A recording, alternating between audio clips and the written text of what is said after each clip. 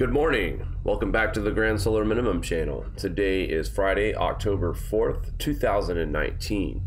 Let's take a look at our space weather right now. Solar winds are coming in at 396.2 kilometers per second with a density of 8.1. Our sun is blank again. Now, some of you see the sunspot that we were speaking of yesterday is still apparent. There are other, let's just say, qualifications for a sunspot to be counted as a sunspot. This one has the qualities that do not count as a sunspot. In fact, some folks were even concerned that it was even named a sunspot in the first place, even though we do see an active region here. But right behind it, we have another region that seems to be spurred up since yesterday. So right now we are currently at zero sunspots for the day. This is the first day without sunspots, technically.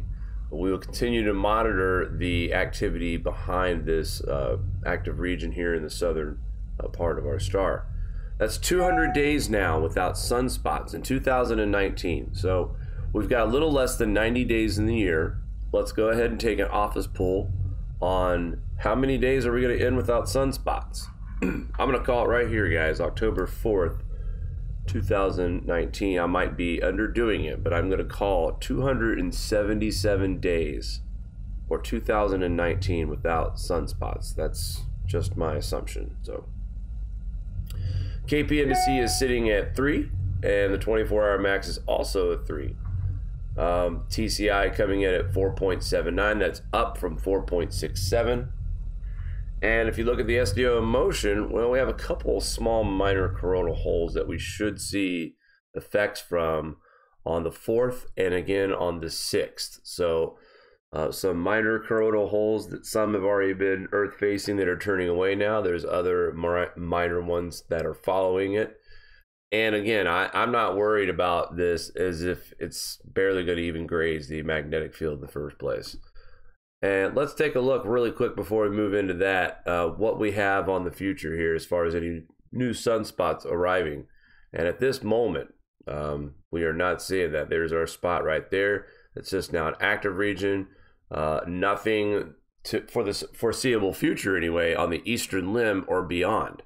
So we could be back on another spotless streak again over 20 days.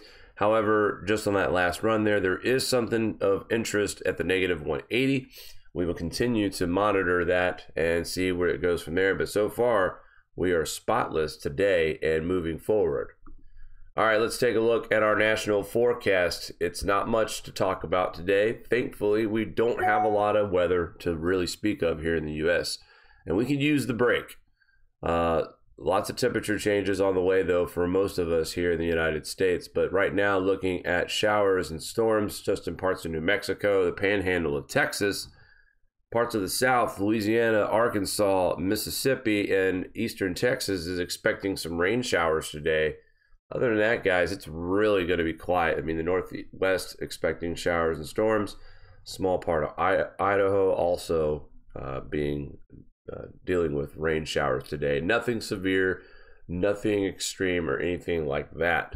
Looking at our watch map, if you live in the Northeast, you are in a freeze watch or a freeze warning tonight.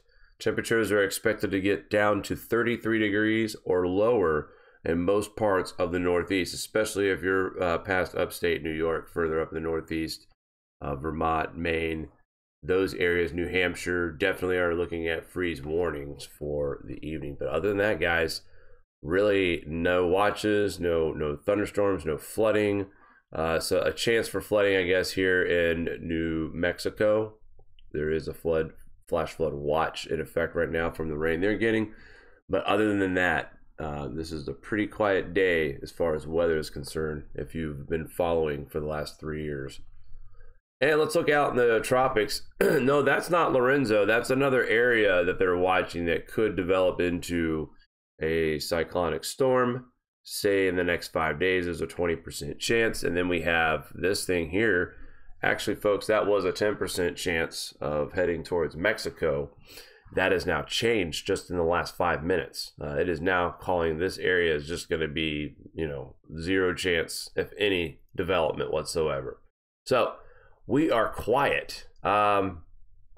No future hurricanes, no storms, nothing to worry about, it would seem. If we did have a storm that was forming off of the coast of Africa and made its way to the United States, we're talking late October.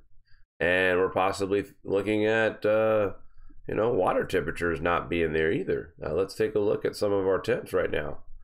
And right now, the Gulf, where the area that is most favorable for development is the spot that they're watching right now in the Gulf that has a 10% chance. That's where they're thinking if anything does form, you're looking right at it where this bright red spot of warmer weather or warmer water temps are.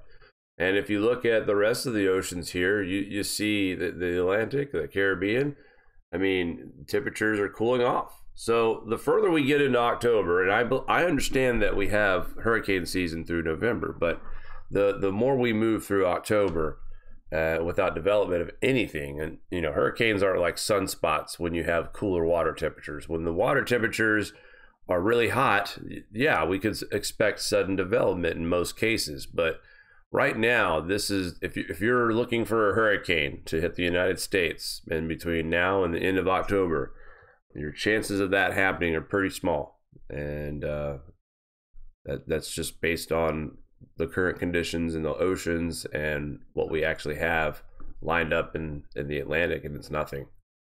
We went from having 4 or 5 different possibilities of storms heading this way, but for the most part, these storms have curved up to the middle of the Atlantic and towards the Azores. Now, nobody's talking about Lorenzo, so I wanted to give a quick update.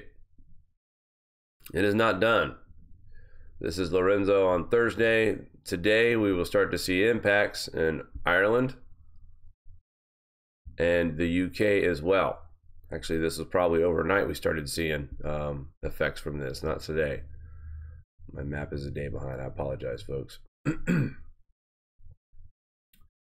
Actually, that's the latest. Let's go to the Friday 06. Yeah, we're already getting rain, so my mistakes. I will have a full report tonight on Lorenzo on rain totals and flooding situations. We were anticipating lots of rain. Lorenzo has smashed into Ireland and UK, and now we are looking at remnants of it moving through the rest of Europe.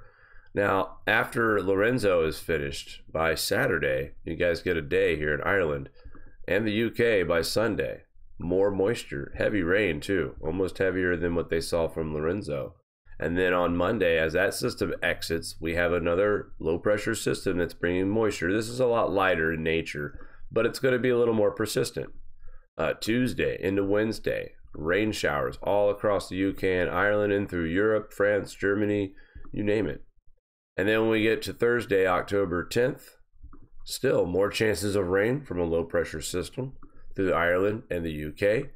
Going to Friday into Saturday, another system within one day. Actually, look at this. Thursday night into Friday, that system leaves the UK and Ireland, and then here comes another system Friday night into Saturday. And then Saturday has another system moving in into Sunday. More rain, and then more rain again on Monday, October 14th. And yes, more rain coming in after that for Wednesday. So you get a day break, folks, over there in Ireland and the UK. You get a day off. Wednesday, look at the heavy snow possible for Norway as well, folks. That bright yellow, it's right there on the verge. There's the heavy blues in there as well. So there could be some heavy snowfall in that region. Look at the amount of oranges and reds that are showing up in Norway. So we'll keep an eye on that as well. And then, again, we're still talking about rain through the following week. Thursday, still rain. And then on Friday, another system approaches. By Saturday, Sunday, that's a slower moving system.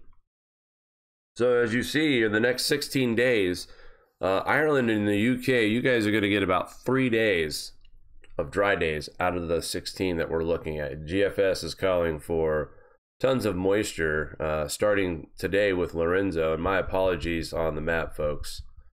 But yeah, today opens up a slew of systems to move through the UK and Europe. 1, 2, 3.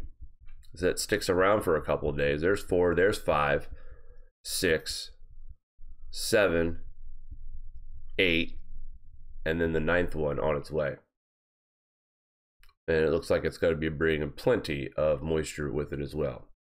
All right, that's going to do it for this morning, guys. We'll be back tonight at 9 p.m. live with a full report. I'll give a full stat report on Hurricane Lorenzo, or now just a tropical depression Lorenzo, and give you guys some totals and any damage reports, if any at all. Also, we will go over the United States' extended forecast as well, and any other grand solar minimum news updates that we can provide. All right, guys, that's going to do it for us. Until tonight, we will talk soon. Everybody have a great day. Do you like this show? Give us a thumbs up. Want to support us more? Share to your favorite social media platform. Buy a t-shirt or become a Patreon. All links are in the description below.